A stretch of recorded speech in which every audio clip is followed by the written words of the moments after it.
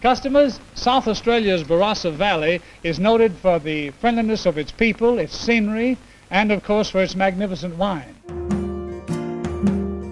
Seppeltsfield is a reflection of my great-great-grandfather's vision, the work that the family have endeavoured throughout their lives. It's also a place where there was a lot of laughter and a lot of joy.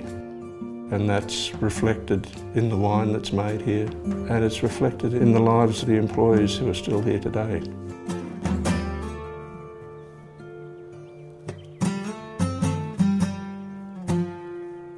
Seppeltsfield was always the jewel in the Seppelt family crown, and became the epicentre for one of the great wine families of this country.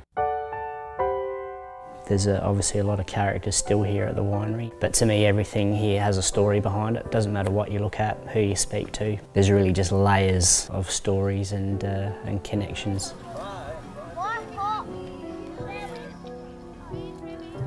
As a kid, I think one of the most exciting times was vintage time.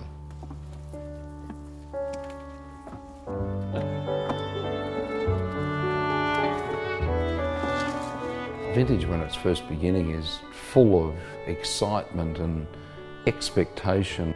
It's a buzz, it's exciting, it's intense, it's stressful, but it's really about translating what the season's thrown at you. And I still recall when the grapes used to come in and we'd spend days up in the vintage cellar with the horses bringing the wagons in, being unloaded by hand and fork and climbing over the loads of grapes. An experience which, even today, the smell of vintage is an inherent part of my life. I think just about equal to that is to experience a vintage in the old Gravity Flow winery. That is one special cellar. In 1878, a barrel of the best port from the vintage was placed in the cellar to mark the opening of the second stage of the main winery.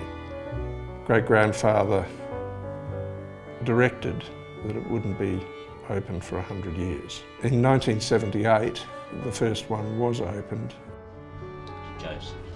It was the point at which people discovered what a wine of that age tasted like, because for the first time we were actually able to taste it and see what had been created. The centennial tasting we've only just opened up. That's a really interesting tour. Never ever open to the public before. The centennial cellar was guarded by both family and corporate. We've decided that it is a national treasure. To both Australian guests and international guests, we open it up for what we call the Centennial Cellar Tour. And that tour, you get to see every barrel from 1878, from Benno's original vision, right through to the 2013. The way I feel about the place is it's been here a long time before I have, and I'm confident that the place will be here in a long, long time to come.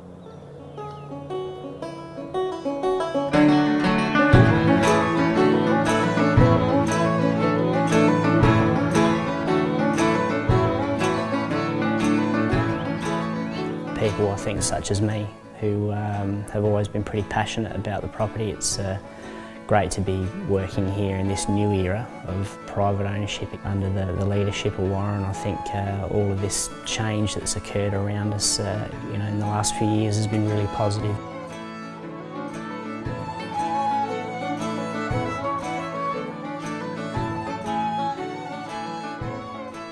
And I hope that my family can recreate and drive this beautiful business to the same level of passion that the Seppelt family did for 5 generations.